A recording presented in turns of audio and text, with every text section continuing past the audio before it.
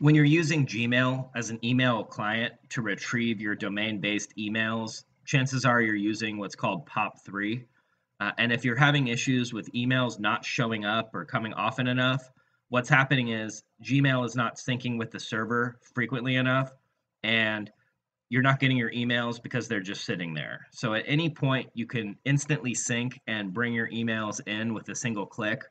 If you go up here to the gear and click settings, it's going to bring you here. And then if you go to this accounts and import tab, you should see your email addresses all set up with POP3 down here.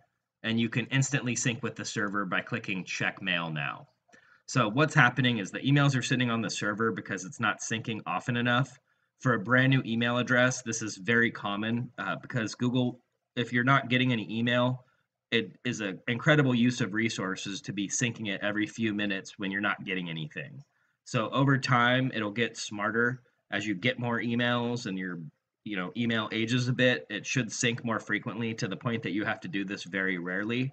But in the early days with a brand new email and a fresh POP3 connection in Gmail, you might have to go up to the gear, accounts and import, and then sync in real time. So that will instantly bring the emails in if you're waiting on an email or a password reset or someone said they sent you something and you're not getting it. Chances are it's there. You just need to sync.